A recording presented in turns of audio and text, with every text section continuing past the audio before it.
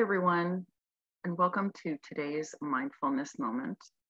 I want to thank you for taking the time to join us. My name is Valerie Worthington, and I'm a faculty member in the Department of Mind-Body Medicine, which is housed in the College of Integrative Medicine and Health Sciences at Saybrook University. And I'm pleased to be leading us today from my home in Philadelphia. And as I'm talking, I would like to invite you to find a comfortable spot, position, maybe start to turn inward a little bit. Notice the depth and the pace of your breathing and see what feels right for you. And if you're so inclined, you might consider closing your eyes or finding a place on which to point a soft gaze. And while you do so, I'd like to spend a little time sharing with you about my mother. My mother is a very important person in my life in many ways. And she's also someone who has helped me on my spiritual and contemplative journey. For as long as I can remember, my mother has been talking about serendipity. And when I was very little, I just thought that serendipity was a goofy and kind of impressive sounding word that she tended to use a lot when she seemed surprised but happy about something. And then as I got older and I learned more about what it meant, I started to find definitions of serendipity, a fortunate accident, or an unexpected happy occurrence, or something that came along that enhanced a life or made perfect sense, but that wasn't part of any plan. And my mother looked for these instances of serendipity and found them all the time. And her joy was always infectious. And so I found myself starting to look for those elements and those moments in my own life. One of my favorite examples of serendipity is the adhesive on Post-it notes, which was the accidental result of an attempt to create a different kind of adhesive, one that was supposed to be very strong, but also permanent.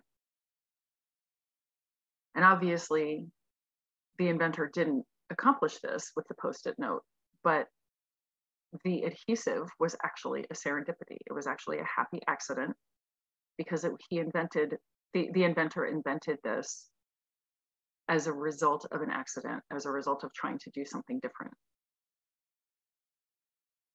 And these days in my life, I continue to see serendipity playing itself out, just like it does for my mother. And it's become more and more a part of my spiritual and my contemplative journey. I like to think of serendipity as the universe meeting me halfway, as long as I do my part. And the main takeaway for me is that there is room in our lives, even during tumultuous times, for a sense of curiosity and optimism about what is going to happen to us in the immediate future. There's always an opportunity to be surprised.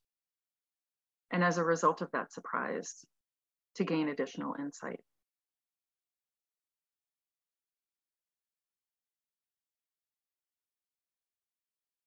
I started to do some research into what serendipity means, who has talked about serendipity, some of the wisdom that has accrued on this topic.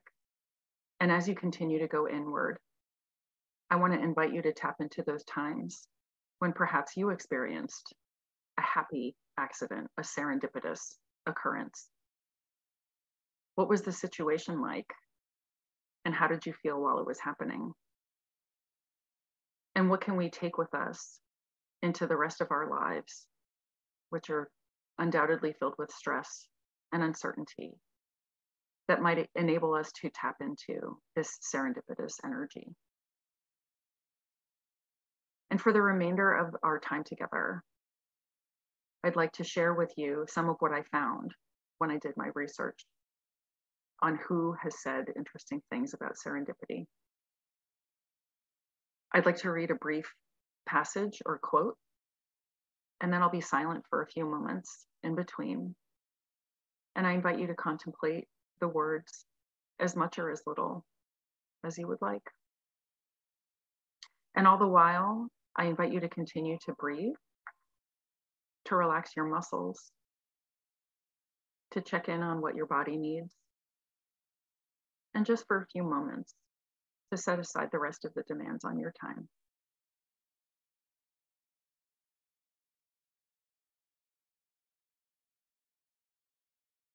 It's a bizarre but wonderful feeling to arrive dead center of a target you didn't even know you were aiming for.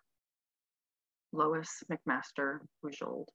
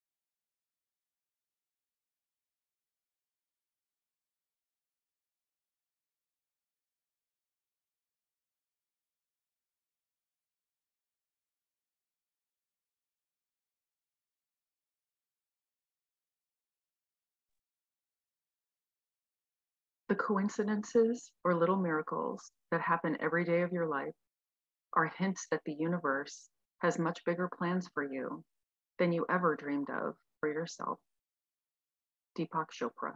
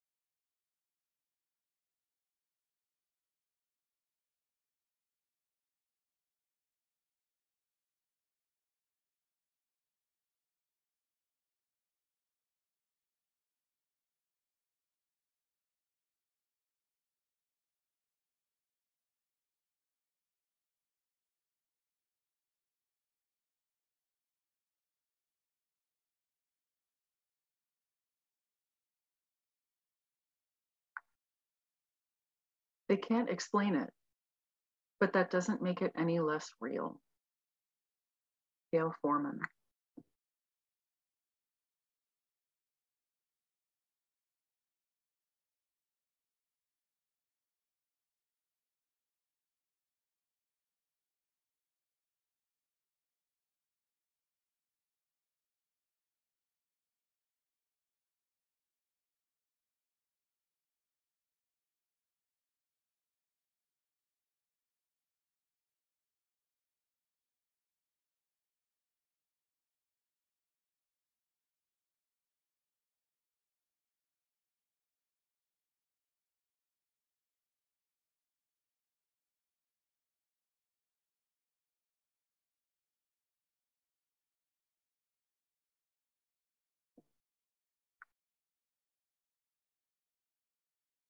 But that was the way life worked.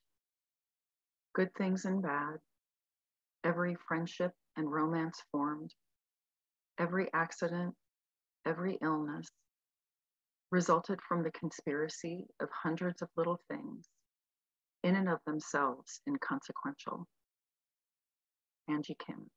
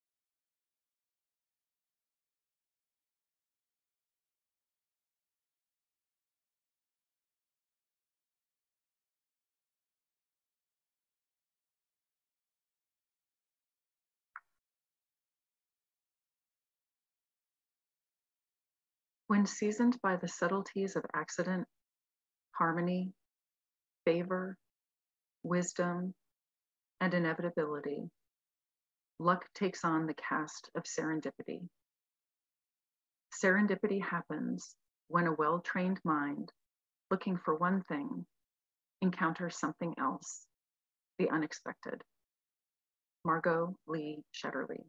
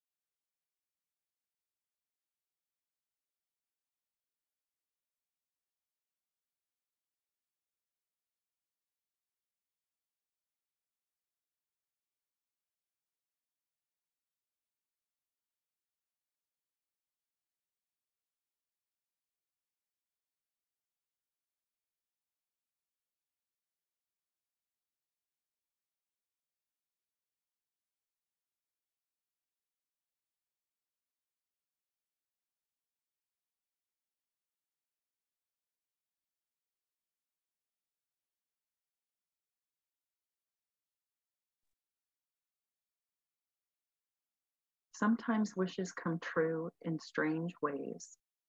Ranjani Rao.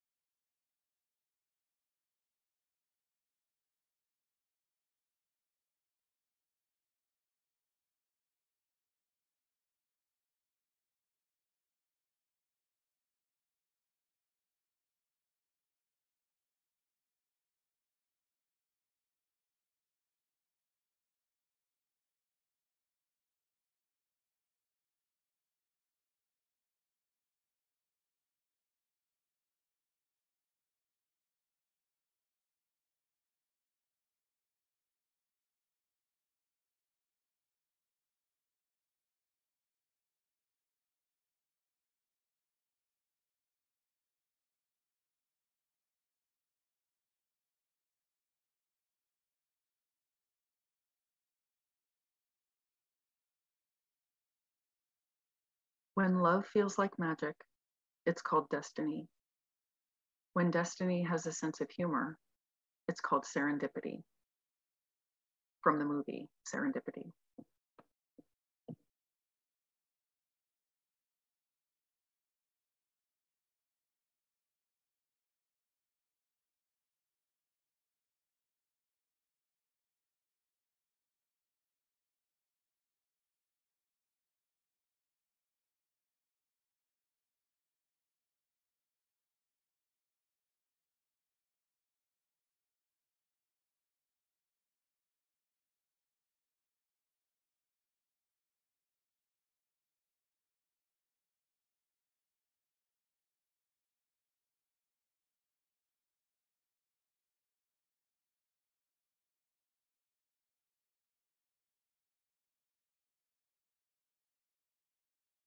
And at this moment, I want to invite you to start to come back